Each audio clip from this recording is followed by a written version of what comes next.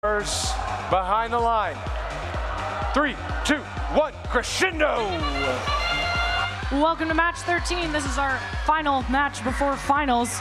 This determines our second finalist here on Milstein. We are shooting up high, all 3 robots on each alliance moving forward.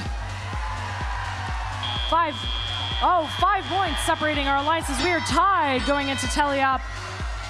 Winner moves to finals. Loser has to pack up and head home. So this one is for almost all of the marbles here on Milstein. 6329 Bucks Wrath, storing 1 note in their amp, ready to amplify. 8033 joining them as well. Blue Alliance shuffling another one to 1114. Looks like they're ready for their first amp cycle, their amplified cycle of the day. 6329 chasing after a note. Shooting it up high, getting a amplification period going on red. Blue Alliance 1114 shooting one up high to end out their amplified period. We are tied with 1.5 minutes remaining. Every point makes a difference. Blue Alliance 6800 picking up a note there from their area as we see 6329 the Bucks Wrath shooting up high. Bit of a traffic jam there on the Red Alliance scoring table side.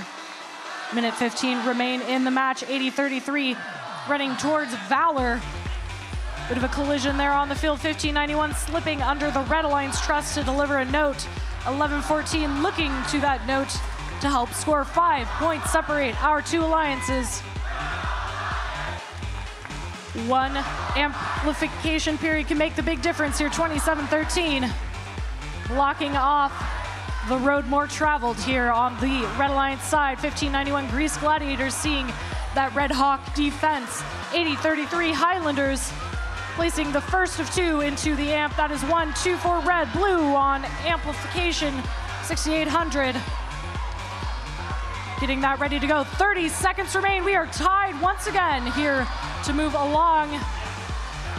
This endgame strategy will determine the match for our teams. 1114 scoring in the amp. Amplification ready on blue. We are rolling on red. Red Alliance pulling ahead with a strong amplification period, but not if blue can say anything about that. Another traffic jam there trying to impede. 8033, 4 points, 5 seconds left. We're climbing on red, climbed on blue, 2 robots up on blue, 3 on blue, 2 on red. As time expires, what an exciting conclusion. Red Alliance wins, but the score is a tie. Going to the first tie break, which is tech fouls. Red Alliance played a cleaner match. Those